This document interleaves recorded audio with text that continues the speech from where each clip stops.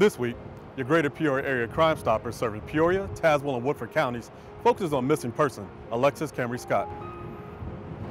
A year ago, on September 23, 2017, Alexis Camry Scott went missing from a house party in the 100 block of Richmond Avenue in Peoria, Illinois.